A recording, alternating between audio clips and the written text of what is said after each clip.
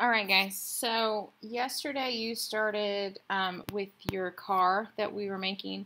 You should have gotten your cardboard tube cut out.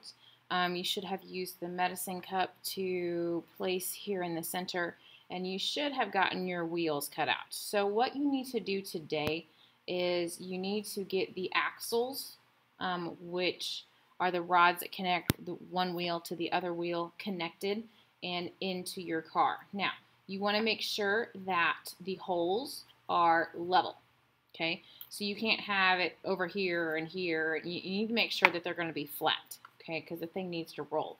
So what you have on the lab counter with the scissors and stuff is you have these wooden skewers like you make kebabs with, and then there's straws. So what you're going to need to do is you need to figure out the length, okay? And what's going to happen is the straw is going to go in to the cardboard tube. If you look right here, you'll see maybe where the straw is sitting. And then so you have your straw going in and your kebab going in like so. And it's going to go into the cardboard tube.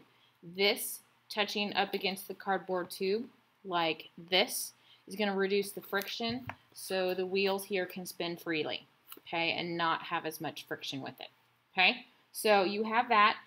Once you have that, now you should be able to cut these with scissors, the straws for sure with scissors. I have a pair of pliers where you can, hold on, let me grab those super quick.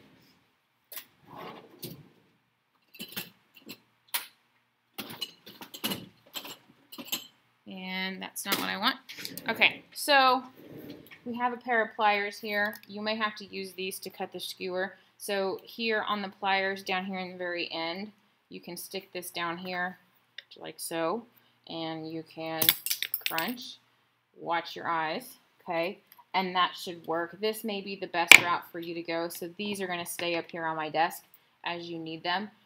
You should be able to just take this and cut it in half and use it. I would also recommend that you cut off the super sharp pointy end. Okay, be sure you're cleaning up your mess. And then what you're going to do is you're going to use, notice here on the wheel, try to get it so where you can see it, okay? You have hot glue securing the wooden dowel to the cardboard. I would probably recommend doing one side, let it completely dry, and then flipping to the other. Okay, otherwise you're going to have stuck glue on your table. Okay, so good luck. I can't wait to see what you guys come up with.